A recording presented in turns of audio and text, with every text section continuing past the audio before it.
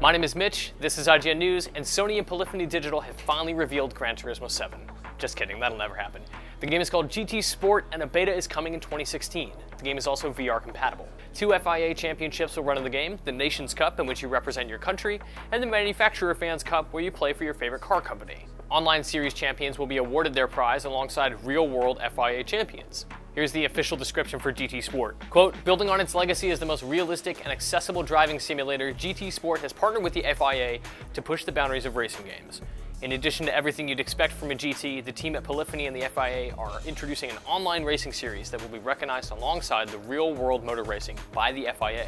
Previously, it was revealed that Gran Turismo 7 was in development for 2015 or 2016. A port of Gran Turismo 6 was in mind at Polyphony as well.